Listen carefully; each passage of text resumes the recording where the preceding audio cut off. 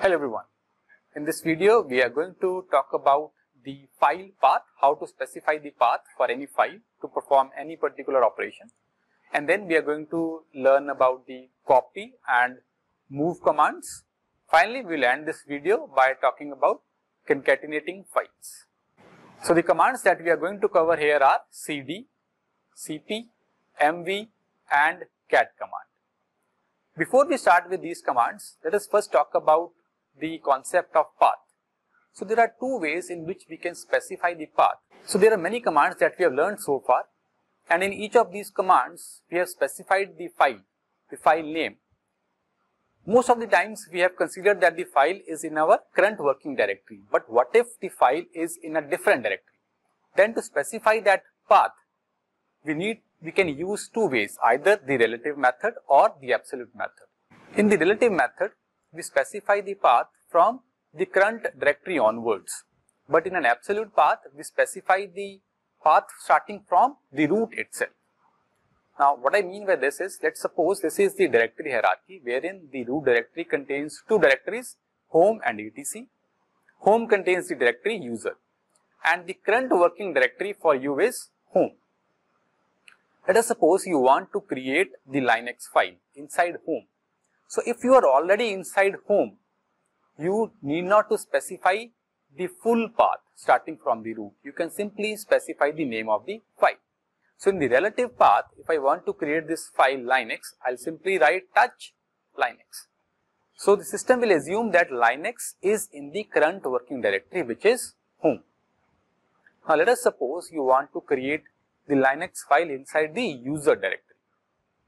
So you are currently inside the home directory.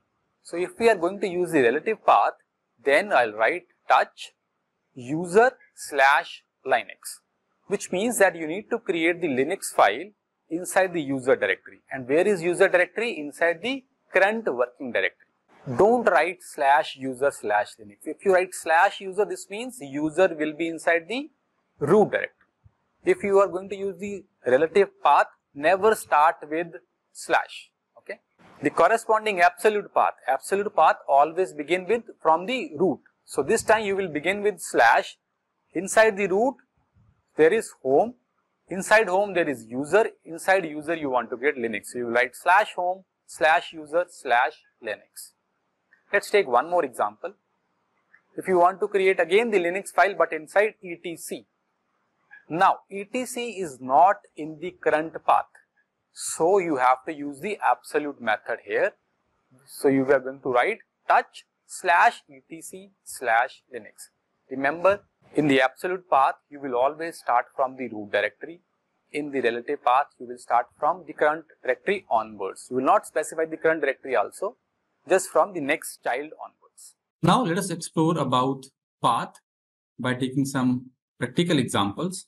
If I check the current working directory, it is /home /Baljit. We have used the touch, rm, mkdir, rmdir commands in the previous video. Now, in that case, whatever we have done in the current working directory only. But what if we want to perform any task somewhere else? For example, with ls command, if I use ls, it lists the contents of the current working directory. What if I want to view the contents of etc directory, which is inside the home directory? So since that is not in my current path is Baljit, which is inside home, which is inside root. So now I have to use the absolute path to view the contents of etc directory. So I'll write ls /etc. Remember, absolute path will always begin with root /. So I can see the contents of etc directory. Now let us suppose that I want to create another directory inside downloads. So I'll write mkdir downloads. This case I can use relative path because downloads is in my current working directory. And let's suppose I create a directory here, d1. Inside downloads, I'm creating d1. So the next command is cd. The cd command is used to change the current working directory. Let's understand this with the help of an example. So now let us shift to D1 directory. So cd downloads D1 pwd. So you can see now D1 is my current working directory. Now let us suppose I want to create a file Linux inside the AAA directory, which was inside my Baljeet directory. Okay, this AAA here was inside Baljeet directory. Now that is not in my current directory. D1 is the current working directory. So Baljeet is in a different path. So in this case, the best way will be I can use the absolute path, or I have to move up the parent directory to downloads and then again back to Baljeet. But rather than doing that, what I will do here, I'll use touch command and give an absolute path, which is what? Home Baljeet AAA, and here I can create Linux. Let us check. Is it created inside AAA? So ls, again absolute path /home/Baljeet/AAA. So you can see that the file is created. Now, cd command, one example we have already seen. So from the current working directory, if I want to shift to the home directory, I can simply write cd space tilde and it will automatically jump to the home directory. It doesn't matter where you are. With cd space tilde, you will automatically move to your home directory. Let's again move to downloads D1. If I now want to go one level up, that is the parent directory of D1, then I can simply write cd space ... If I want to again go one level up, cd space ... Right? So these are the different ways in which we can use the cd command. Okay, the next command is cp. cp is used to copy files from one directory to another directory. An important aspect to remember is you can copy multiple files at once into one destination directory, but you cannot copy one file into multiple destinations. So you will write cp, then all these source files, and the final parameter will always be the destination directory. cp is used to copy files.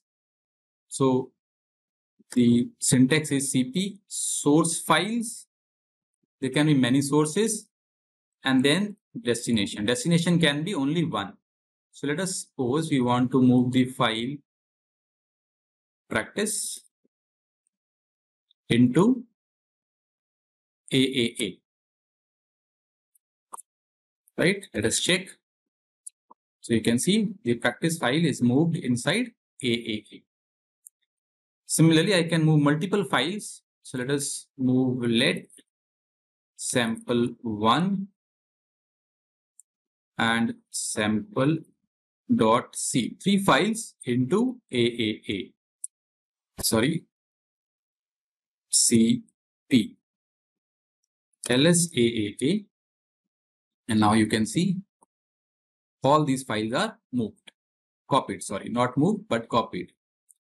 The same thing is applicable for directories also, but in case of directories, we need to use the -r option, recursive, because I don't want to just move the directory, I also want to move the contents inside the directory. It is not possible that you simply copy the directory and do not copy the contents, right?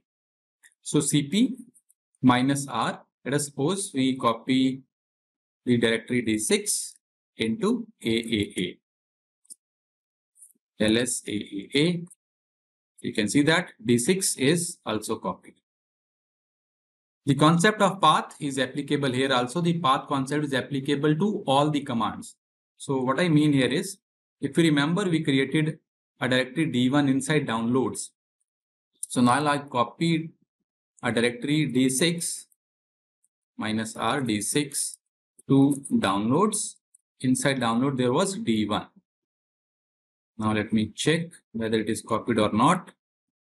ls, so you can see D6 is copied inside D1.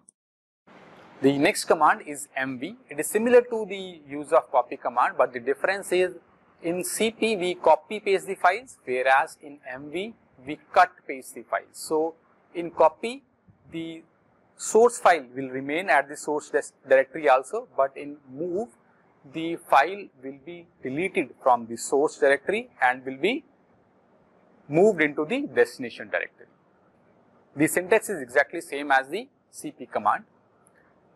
There is another use of mv command, which is to rename files. If my source and the destination directory are the same, then it will rename the file or the directory. So let's understand this by taking relevant examples. So move, let's suppose we move Linux file here, this one, into the directory D7. If I list again, we can see there is no entry now for Linux. If we check D7, it is moved inside D7. The use is similar to CP, but this is the only difference. From the source, it will be removed and moved to the destination. There is one more use of mv command, which is to rename. So if your source and destination are in the same path, then you can rename the file. For example, mv, let's rename this file let. I want to rename it to let.txt. So you can see here in this case, the new name that I'm specifying, it's again in the same working directory. So there cannot be two files, right? I can't move the same file to the same location. So this means what? I am renaming it. ls, now you see, let is changed to let.txt. The final command is the cat command. The cat command is used to concatenate files. For example, let's suppose there are two files and the first file contains the content Red Hat, the second file contains Linux. So if you concatenate these two files, it will create one file which contains the content Red Hat and Linux. By default, the concatenation output will be displayed on the standard output device, but if you want to save that, you can redirect that into another file.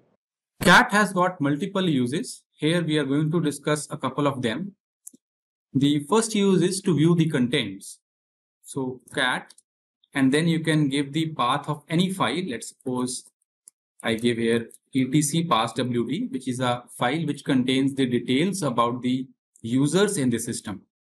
So you can see I'm able to see all the contents of the etc passwd file. We have also earlier viewed this with the help of head and tail command, where we got only limited lines. But now this shows me the entire file. Similarly, I can do this for any file in the current directory also. Let's suppose for sample.c. So I can view the contents here itself without requiring the need of any editor. I can view the contents of the file on the terminal itself. Another use is the actual use, which is cat stands for concatenation, right? So I can club multiple files. So let us suppose I want to view the contents of multiple files together. So I use cat, sample.c is one of the files. And let's suppose the other file is sample1.c. So you can see these are the contents of two separate files. This one is from sample.c and this is from sample1.c. I'll just list sample1.c separately also. So you can see the last few lines are coming from this, right? So this gives you an advantage of looking at the contents of multiple files together without having to open them separately one by one. So I hope you are able to understand all the commands discussed in this particular video. In the next video, we are going to learn how to use the nano editor.